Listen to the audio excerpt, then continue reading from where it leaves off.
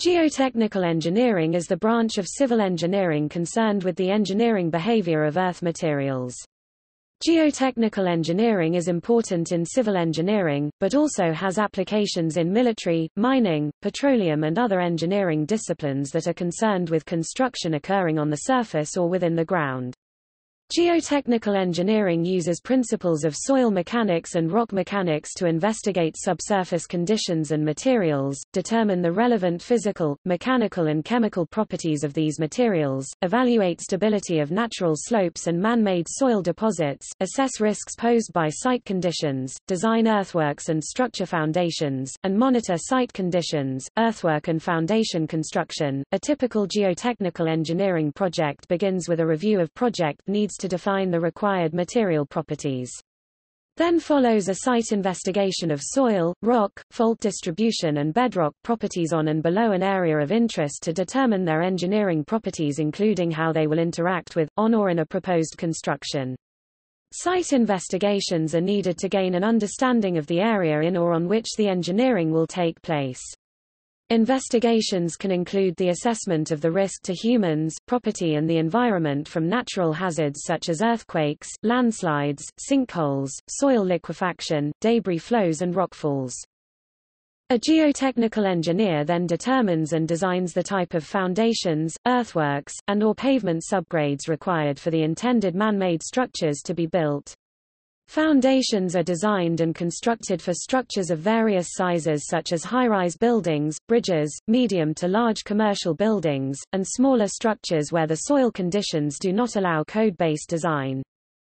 Foundations built for above-ground structures include shallow and deep foundations. Retaining structures include earth-filled dams and retaining walls. Earthworks include embankments, tunnels, dikes and levees, channels, reservoirs, deposition of hazardous waste and sanitary landfills. Geotechnical engineers are extensively involved in earthen and concrete dam projects, evaluating the subsurface conditions at the dam site and the side slopes of the reservoir, the seepage conditions under and around the dam and the stability of the dam under a range of normal and extreme loading conditions. Geotechnical engineering is also related to coastal and ocean engineering. Coastal engineering can involve the design and construction of wharves, marinas, and jetties.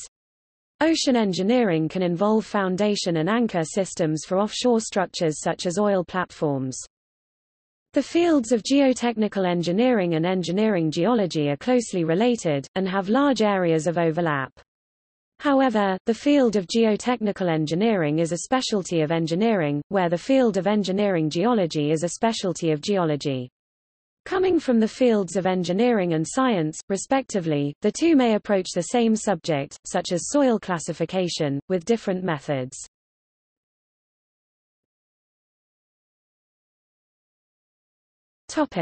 History. Humans have historically used soil as a material for flood control, irrigation purposes, burial sites, building foundations, and as construction material for buildings. First activities were linked to irrigation and flood control, as demonstrated by traces of dikes, dams, and canals dating back to at least 2000 BCE that were found in ancient Egypt, ancient Mesopotamia and the Fertile Crescent, as well as around the early settlements of Mohenjo-Daro and Harappa in the Indus Valley. As the cities expanded, structures were erected supported by formalized foundations. Ancient Greeks notably constructed pad footings and strip and raft foundations.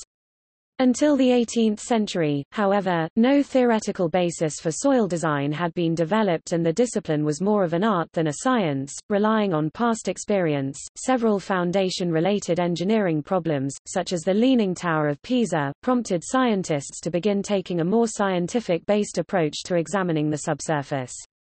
The earliest advances occurred in the development of earth pressure theories for the construction of retaining walls.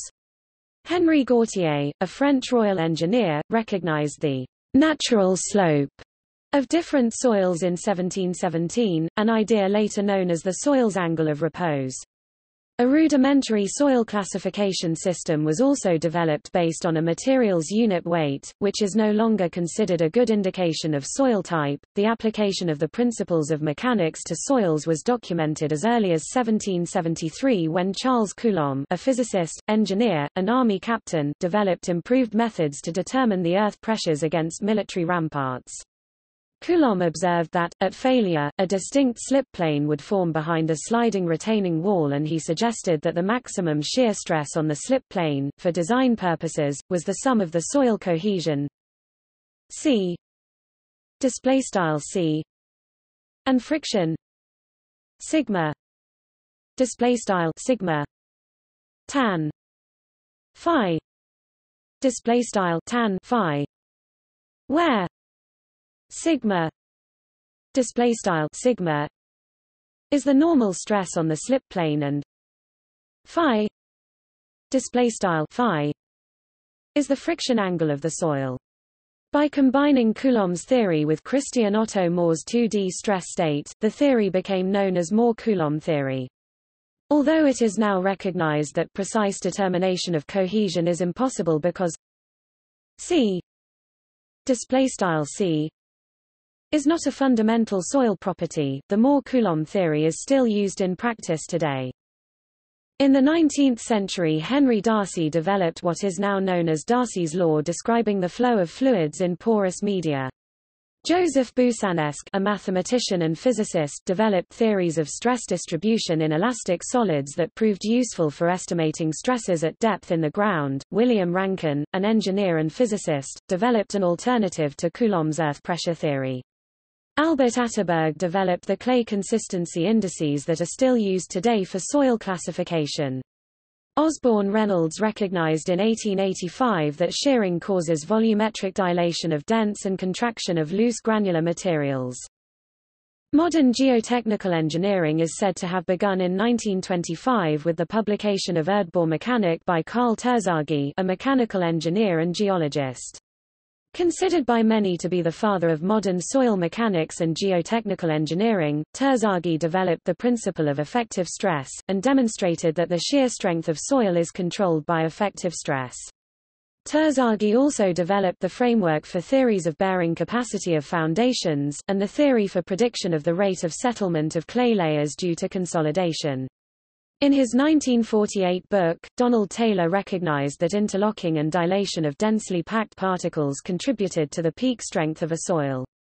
The interrelationships between volume change behavior, dilation, contraction, and consolidation, and shearing behavior were all connected via the theory of plasticity using critical state soil mechanics by Roscoe, Schofield, and Roth, with the publication of On the Yielding of Soils in 1958. Critical state soil mechanics is the basis for many contemporary advanced constitutive models describing the behavior of soil. Geotechnical centrifuge modeling is a method of testing physical scale models of geotechnical problems. The use of a centrifuge enhances the similarity of the scale model tests involving soil because the strength and stiffness of soil is very sensitive to the confining pressure.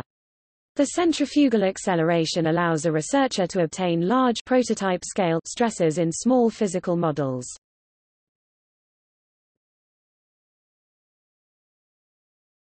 Topic: Practicing engineers. Geotechnical engineers are typically graduates of a 4-year civil engineering program, and some hold a master's degree. In the U.S., geotechnical engineers are typically licensed and regulated as professional engineers (PEs) in most states. Currently only California and Oregon have licensed geotechnical engineering specialties. The Academy of Geoprofessionals (AGP) began issuing Diplomat, Geotechnical Engineering (DGE) certification in 2008. State governments will typically license engineers who have graduated from an ABET-accredited school, passed the Fundamentals of Engineering examination, completed several years of work experience under the supervision of a licensed professional engineer, and passed the Professional Engineering examination.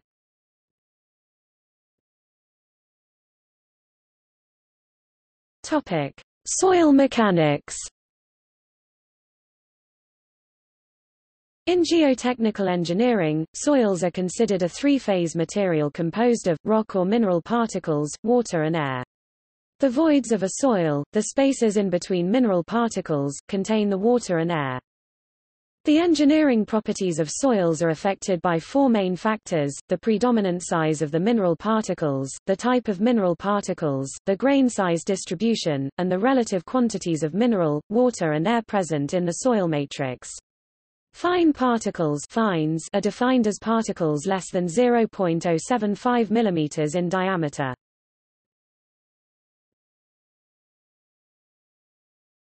Topic: Soil properties. Some of the important properties of soils that are used by geotechnical engineers to analyze site conditions and design earthworks, retaining structures, and foundations are: specific weight or unit weight, cumulative weight of the solid particles, water and air of the unit volume of soil. Note that the air phase is often assumed to be weightless. Porosity, ratio of the volume of voids containing air, water, or other fluids in a soil to the total volume of the soil. Porosity is mathematically related to void ratio. The by n equals E 1 plus E display style n equals frac E 1 plus E. Here E is void ratio and n is porosity. Void ratio, the ratio of the volume of voids to the volume of solid particles in a soil mass. Void ratio is mathematically related to the porosity by E equals n 1 minus n display style E equals frac n 1 n. Permeability, a measure of the ability of water to flow through the soil. It is expressed in units of Darcy's d. Permeability of 1 d allows the flow of 1 cc per second of fluid with 1 cp centipoise viscosity through a cross-sectional area of 1 square centimeter when a pressure gradient of 1 atmosphere per centimeter is applied. Compressibility, the rate of change of volume with effective stress. If the pores are filled with water, then the water must be squeezed out of the pores to allow volumetric compression of the soil. This process is called consolidation. Shear strength, the maximum shear stress that can be applied in a soil mass without causing shear failure.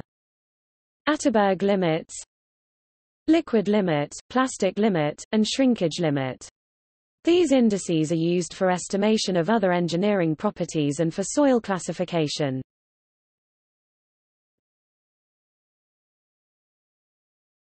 Topic: Geotechnical investigation.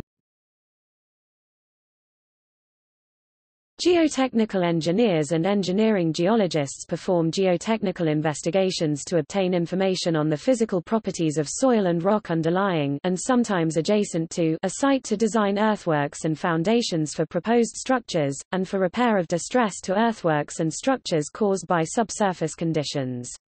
A geotechnical investigation will include surface exploration and subsurface exploration of a site. Sometimes, geophysical methods are used to obtain data about sites. Subsurface exploration usually involves in situ testing. Two common examples of in situ tests are the standard penetration test and cone penetration test. In addition, site investigation will often include subsurface sampling and laboratory testing of the soil samples retrieved.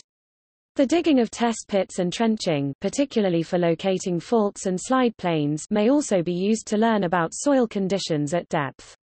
Large diameter borings are rarely used due to safety concerns and expense, but are sometimes used to allow a geologist or engineer to be lowered into the borehole for direct visual and manual examination of the soil and rock stratigraphy. A variety of soil samplers exist to meet the needs of different engineering projects. The Standard Penetration Test (SPT), which uses a thick-walled split spoon sampler, is the most common way to collect disturbed samples. Piston samplers, employing a thin-walled tube, are most commonly used for the collection of less disturbed samples. More advanced methods, such as ground freezing and the Sherbrooke block sampler, are superior, but even more expensive.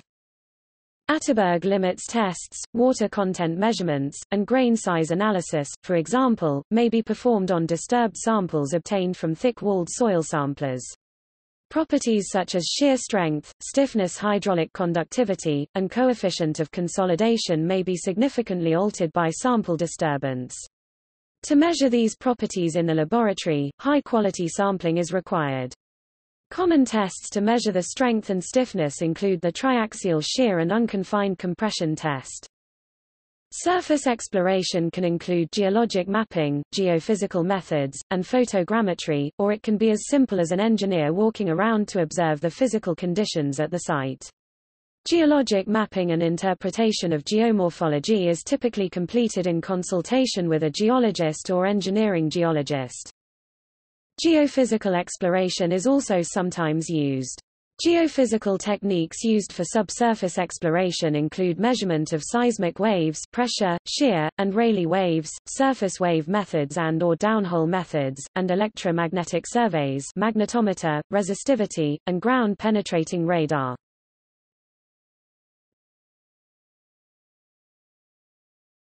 Topic: Building foundations. A building's foundation transmits loads from buildings and other structures to the earth. Geotechnical engineers design foundations based on the load characteristics of the structure and the properties of the soils and/or bedrock at the site. In general, geotechnical engineers estimate the magnitude and location of the loads to be supported. Develop an investigation plan to explore the subsurface. Determine necessary soil parameters through field and lab testing, e.g., consolidation test, triaxial shear test, vane shear test, standard penetration test. Design the foundation in the safest and most economical manner. The primary considerations for foundation support are bearing capacity, settlement, and ground movement beneath the foundations. Bearing capacity is the ability of the site soils to support the loads imposed by buildings or structures. Settlement occurs under all foundations in all soil conditions, though lightly loaded structures or rock sites may experience negligible settlements.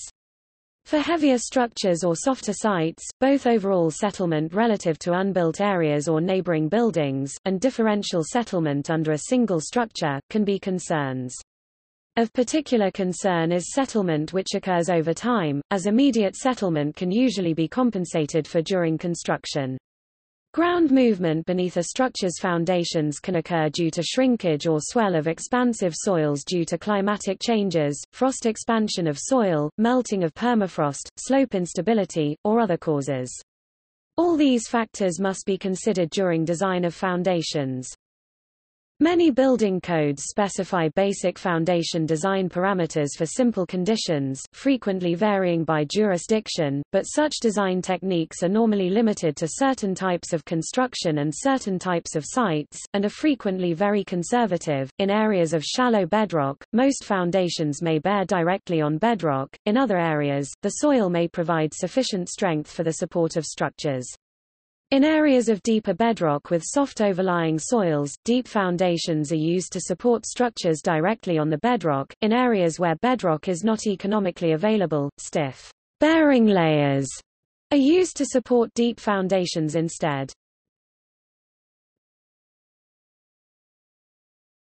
Topic: Shallow foundations. Shallow foundations are a type of foundation that transfers building load to the very near the surface, rather than to a subsurface layer. Shallow foundations typically have a depth-to-width ratio of less than 1.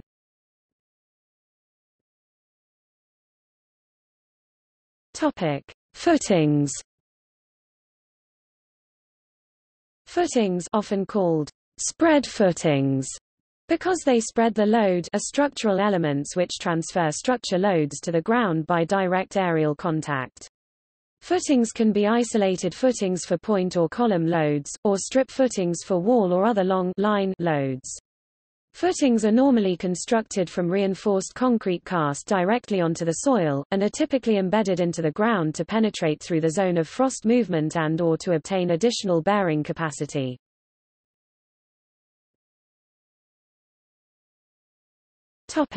Slab foundations.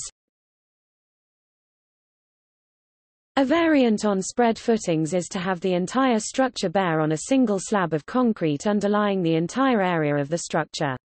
Slabs must be thick enough to provide sufficient rigidity to spread the bearing loads somewhat uniformly, and to minimize differential settlement across the foundation.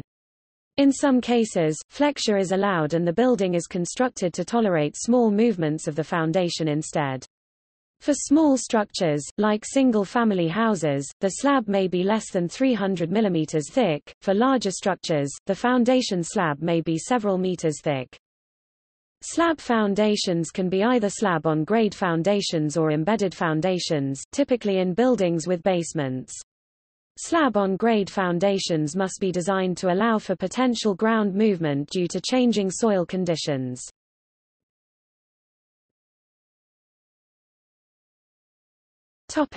Deep foundations. Deep foundations are used for structures or heavy loads when shallow foundations cannot provide adequate capacity, due to size and structural limitations. They may also be used to transfer building loads past weak or compressible soil layers. While shallow foundations rely solely on the bearing capacity of the soil beneath them, deep foundations can rely on end-bearing resistance, frictional resistance along their length, or both in developing the required capacity. Geotechnical engineers use specialized tools, such as the cone penetration test, to estimate the amount of skin and end-bearing resistance available in the subsurface. There are many types of deep foundations including piles, drilled shafts, caisson, piers, and earth-stabilized columns. Large buildings such as skyscrapers typically require deep foundations.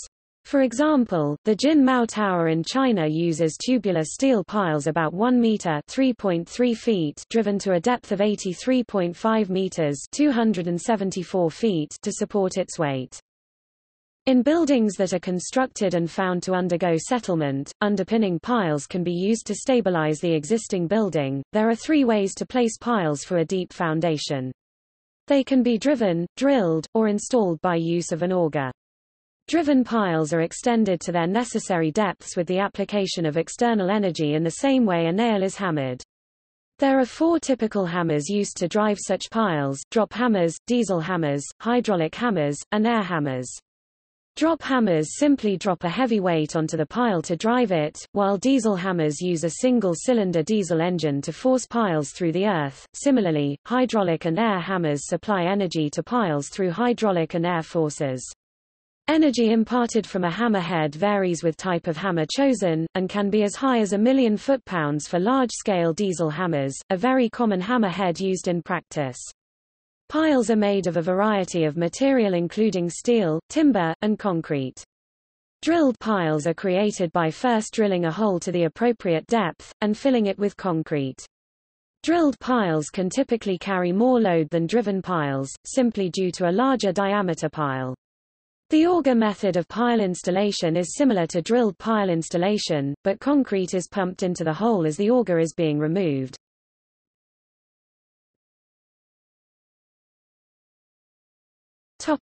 Lateral earth support structures.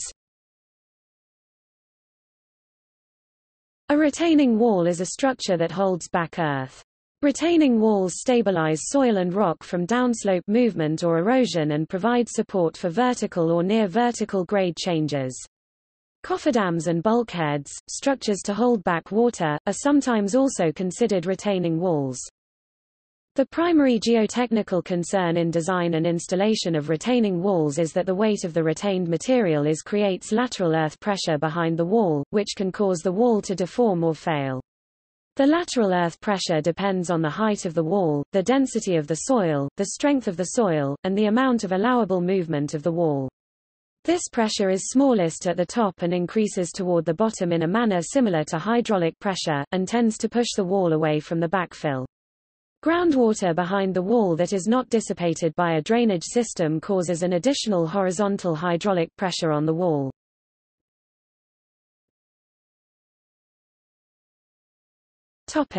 Gravity walls. Gravity walls depend on the size and weight of the wall mass to resist pressures from behind. Gravity walls will often have a slight setback, or batter, to improve wall stability. For short, landscaping walls, gravity walls made from dry stacked mortarless stone or segmental concrete units, masonry units are commonly used. Earlier in the 20th century, taller retaining walls were often gravity walls made from large masses of concrete or stone. Today, taller retaining walls are increasingly built as composite gravity walls such as geosynthetic or steel-reinforced backfill soil with precast facing, gabions stacked steel wire baskets filled with rocks, crib walls cells built up log cabin style from precast concrete or timber and filled with soil or free-draining gravel, or soil-nailed walls soil reinforced in place with steel and concrete rods. For reinforced soil gravity walls, the soil reinforcement is placed in horizontal layers throughout the height of the wall. Commonly, the soil reinforcement is geogrid, a high-strength polymer mesh, that provide tensile strength to hold soil together. The wall face is often of precast, segmental concrete units that can tolerate some differential movement. The reinforced soil's mass, along with the facing, becomes the gravity wall. The reinforced mass must be built large enough to retain the pressures from the soil behind it. Gravity walls usually must be a minimum of 30 to 40% as deep, thick as the height of the wall, and may have to be larger if there is a slope or surcharge on the wall.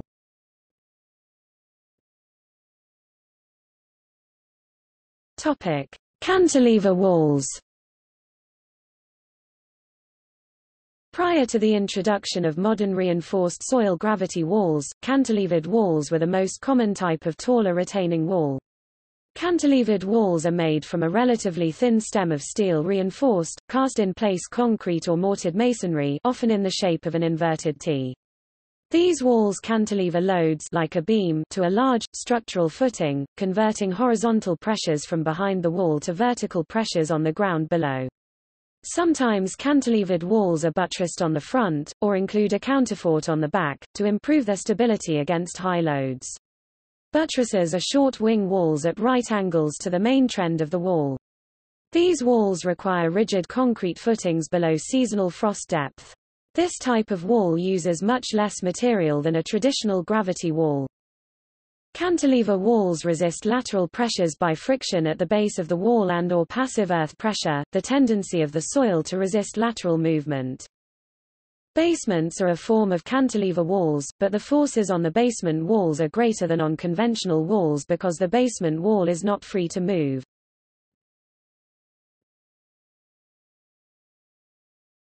Topic: Excavation shoring. Shoring of temporary excavations frequently requires a wall design which does not extend laterally beyond the wall, so shoring extends below the planned base of the excavation. Common methods of shoring are the use of sheet piles or soldier beams and lagging. Sheet piles are a form of driven piling using thin interlocking sheets of steel to obtain a continuous barrier in the ground, and are driven prior to excavation. Soldier beams are constructed of wide flanged steel H-sections spaced about 2 to 3 meters apart, driven prior to excavation. As the excavation proceeds, horizontal timber or steel sheeting lagging is inserted behind the H-pile flanges. In some cases, the lateral support which can be provided by the shoring wall alone is insufficient to resist the planned lateral loads. In this case, additional support is provided by wailers or tiebacks. Wailers are structural elements which connect across the excavation so that the loads from the soil on either side of the excavation are used to resist each other, or which transfer horizontal loads from the shoring wall to the base of the excavation. Tiebacks are steel tendons drilled into the face of the wall which extend beyond the soil which is applying pressure to the wall, to provide additional lateral resistance to the wall.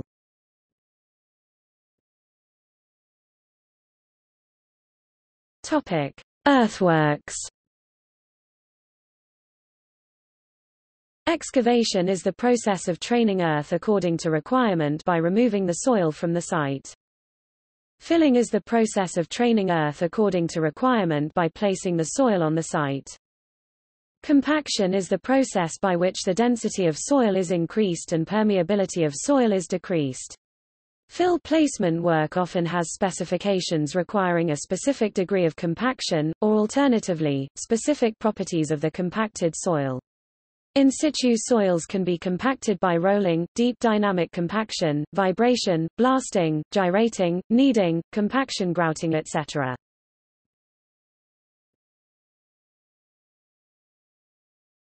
Topic: Ground improvement. Ground improvement is a technique that improves the engineering properties of the treated soil mass. Usually, the properties modified are shear strength, stiffness and permeability. Ground improvement has developed into a sophisticated tool to support foundations for a wide variety of structures. Properly applied, i.e. after giving due consideration to the nature of the ground being improved and the type and sensitivity of the structures being built, ground improvement often reduces direct costs and saves time.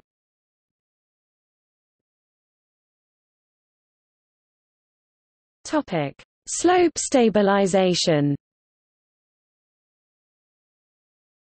Slope stability is the potential of soil-covered slopes to withstand and undergo movement. Stability is determined by the balance of shear stress and shear strength. A previously stable slope may be initially affected by preparatory factors, making the slope conditionally unstable. Triggering factors of a slope failure can be climatic events can then make a slope actively unstable, leading to mass movements. Mass movements can be caused by increases in shear stress, such as loading, lateral pressure, and transient forces. Alternatively, shear strength may be decreased by weathering, changes in pore water pressure, and organic material. Several modes of failure for earth slopes include falls, topples, slides, and flows. In slopes with coarse-grained soil or rocks, falls typically occur as the rapid descent of rocks and other loose slope material. A slope topples when a large column of soil tilts over its vertical axis at failure. Typical slope stability analysis considers sliding failures, categorized mainly as rotational slides or translational slides. As implied by the name, rotational slides fail along a generally curved surface, while translational slides fail along a more planar surface. A slope failing as a flow would resemble a fluid flowing downhill.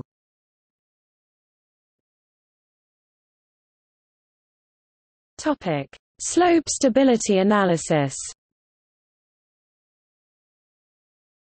Stability analysis is needed for the design of engineered slopes and for estimating the risk of slope failure in natural or designed slopes.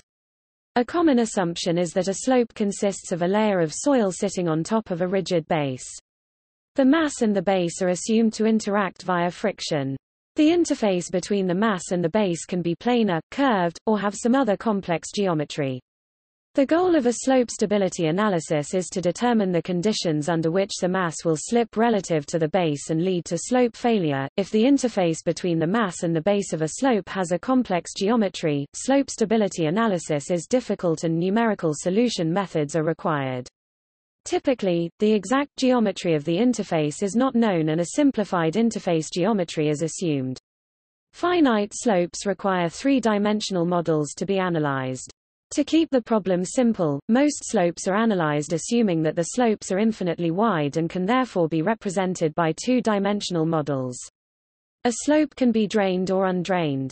The undrained condition is used in the calculations to produce conservative estimates of risk.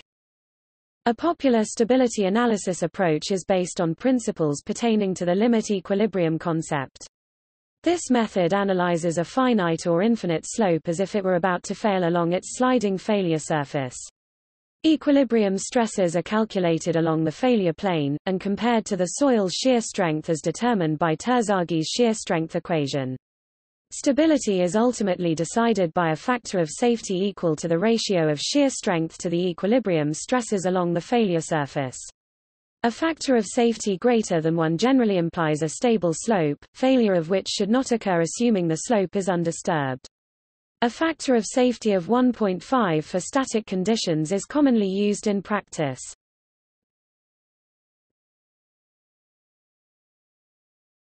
Topic: Offshore geotechnical engineering. Offshore or marine geotechnical engineering is concerned with foundation design for human-made structures in the sea, away from the coastline, in opposition to onshore or nearshore. Oil platforms, artificial islands and submarine pipelines are examples of such structures. There are a number of significant differences between onshore and offshore geotechnical engineering. Notably, ground improvement on the seabed and site investigation are more expensive, the offshore structures are exposed to a wider range of geohazards, and the environmental and financial consequences are higher in case of failure. Offshore structures are exposed to various environmental loads, notably wind, waves and currents. These phenomena may affect the integrity or the serviceability of the structure and its foundation during its operational lifespan. They need to be taken into account in offshore design. In subsea geotechnical engineering, seabed materials are considered a two-phase material composed of 1 rock or mineral particles and 2 water. Structures may be fixed in place in the seabed, as is the case for piers, jetties and fixed-bottom wind turbines, or may be a floating structure that remain roughly fixed relative to its geotechnical anchor point. Undersea mooring of human-engineered floating structures include a large number of offshore oil and gas platforms and, since 2008, a few floating wind turbines. Two common types of engineered design for anchoring floating structures include tension leg and catenary loose mooring systems. Tension leg mooring systems have vertical tethers under tension providing large restoring moments in pitch and roll. Catenary mooring systems provide station keeping for an offshore structure yet provide little stiffness at low tensions.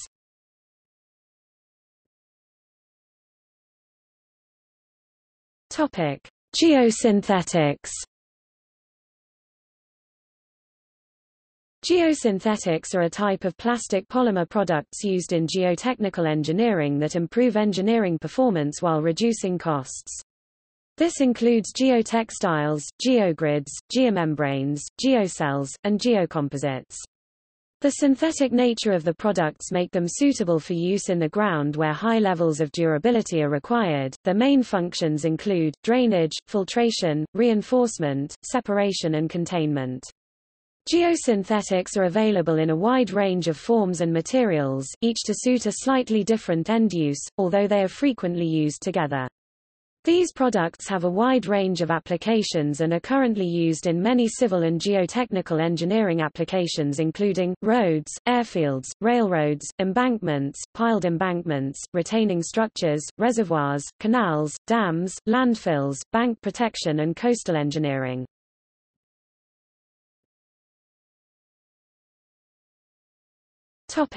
See also